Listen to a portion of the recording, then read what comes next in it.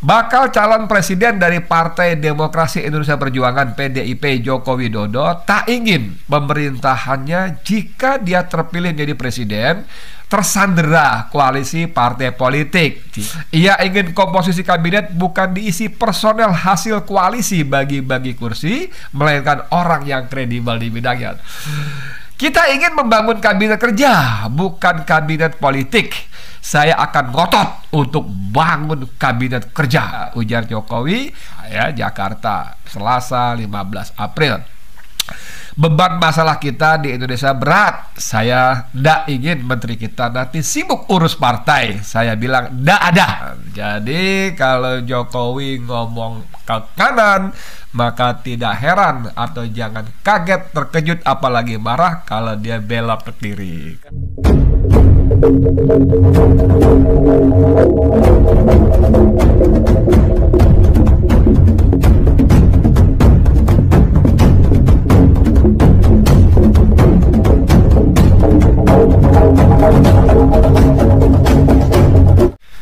Bismillahirrahmanirrahim. Assalamualaikum warahmatullahi wabarakatuh. Saudara, dengan saya Edi Mulyadi dari Forum News Network FNN.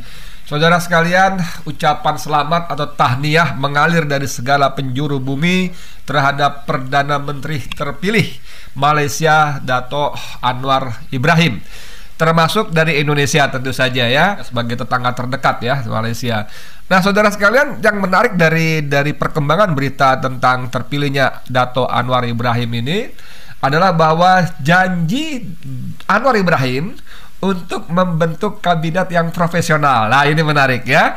Banyak judul berita, antara lain begini, dari Detik misalnya, Anwar Ibrahim tak ada lagi penunjukan menteri sebagai penghargaan. Nah, ini menarik sekali ya. Ada lagi dari misalnya Kaltim Post. Ini menarik nih, Kaltim Post. Anwar Ibrahim tegaskan menteri kabinet dipilih bukan karena balas jasa. Wow, seru. Lalu dari kabar 24bisnis.com, Anwar Ibrahim hindari politik transaksional, tegaskan kabinet lebih ramping. Ya, beberapa lagi tadi ya. Nah, saya mau baca salah satu berita saja, yaitu dari Detik aja ya. Saya baca berita dari detik.com. Anwar Ibrahim tak ada lagi penunjukan menteri sebagai penghargaan. Wah, saya baca beberapa paragraf. Perdana Menteri Malaysia yang baru dilantik, Anwar Ibrahim, menegaskan bahwa kabinetnya akan dirampingkan. Anwar juga mengatakan bahwa dia akan menghentikan penunjukan menteri kabinet sebagai bentuk penghargaan. Ntar jangan dibahas, baca dulu ya. Saya ingin mereka mendukung saya berdasarkan kebijakan saya dan komitmen saya terhadap pemerintahan yang baik. Komitmen saya terhadap gerakan anti korupsi dan untuk menghidupkan kembali ekonomi. Itu sebenarnya, ujar Anwar seperti diberitakan bernama dan Channel News Asia. Tentu saja kami dapat mempertimbangkan satu atau dua kasus di mana itu benar-benar diperlukan. Tetapi itu tidak boleh dilihat sebagai penghargaan kepada penguasa politik agar mereka mendukung saya. Katanya dalam konferensi pers pada Ahad 27 hari sebelumnya. Saudara sekalian, ini menjadi menarik karena banyak dikomentari oleh para netizen ya. Misalnya ini kalau kita buka di Twitter, ada komentar dari Ibnu Mustafa Basit. Bandar nggak mau rugi, Wong Mukidi disokong banyak instrumen sampai banyak korban TPS meninggal dengan janggal. Si Ibnu Mustafa Basit ini ingin mengatakan bahwa kalau Presiden kita Republik Indonesia memberikan posisi kepada para relawannya, orang-orang yang dianggap berjasa dan sebagainya, maka memang semata-mata supaya bandar tidak rugi, karena disokong oleh banyak instrumen, termasuk tidak ragu-ragu untuk sampai mengorbankan anggota atau petugas TPS yang jumlahnya lebih dari 800 orang itu. Aduh, ngeri sekali. Ini ada tokoh nasional Dr. Rizal Ramli dalam @ramlirizal menulis begini, loh kok beda banget dengan di seberang. Jabatan bukan diisi para profesional yang memiliki integritas, tapi hanya soal balas budi, kampanye tanpa peduli integritas. Makanya ambyar. Kopas, Anwar Ibrahim tak ada lagi penunjukan menteri sebagai penghargaan. Jadi Rizal juga menyertakan tautan berita detik.com ya, dengan gambar Anwar waktu pidato. Saudara sekalian, ngomong-ngomong soal menteri yang merupakan jatah rasa terima kasih segala macam, ini sebetulnya sudah ditepis sejak awal oleh Jokowi Dodo ya. Jokowi Dodo ini misalnya banyak berita dari, kalau kita mundur ketika dia masih berkampanye ya. Misalnya di sini di Kompas ya. Ini jejak digital saudara. Di Kompas ini ada ditulis, ini Pilpres 2014, berita Kompas pada 16 April 2014. Jadi 8 tahun yang lalu ya, ketika kontestasi presiden pertama dia. Judulnya, Jokowi janji bangun kabinet kerja, bukan kabinet bagi-bagi kursi. Janji bangun kabinet kerja, bukan kabinet bagi-bagi kursi. Ya namanya mau kabinet kerja ya, kerja. Oke, saya baca ya. Bakal calon presiden dari Partai Demokrasi Indonesia Perjuangan (PDIP) Joko Widodo tak ingin pemerintahannya, jika dia terpilih menjadi presiden, tersandera koalisi partai politik. Ya, mantap kan? Ia ingin komposisi kabinet bukan diisi personel hasil koalisi bagi-bagi kursi, melainkan orang yang kredibel di bidangnya. Top, keren.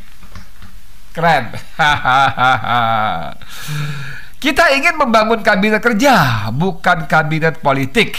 Saya akan ngotot untuk bangun kabinet kerja. Saya akan ngotot untuk bangun kabinet kerja, ujar Jokowi dalam pertemuan dengan forum Pemret di restoran Horapa ya, Jakarta, Selasa 15 April. Beban masalah kita di Indonesia berat. Saya ndak ingin menteri kita nanti sibuk urus partai. Saya bilang, ndak ada. Anda mau bantu saya menunjukkan menteri-menteri yang ketua umum partai. Ada Airlangga Hartarto, ketua umum partai Golkar. Sebelumnya ada Suharso Monoarfa ya, masih menteri nggak deh ya, Menteri P3 ya, dari Ketua Umum Partai Persatuan Pembangunan. Yang bukan ketua partai ada tokoh partai, pengurus partai, ada Johnny G. Plate, Menkominfo. Ada siapa lagi ya? Anda mau sebut beberapa nama, ada lah ya. Saya tidak mau menteri-menteri saya sibuk ngurusin partai, malah rangkap jabatan. Jadi kalau Jokowi ngomong ke kanan, maka tidak heran atau jangan kaget, terkejut, apalagi marah kalau dia belok ke kiri. Persis emak-emak pakai mau naik motor, sen kanan belok kiri, sen kiri belok kanan, gak pakai sen, ngelonong aja.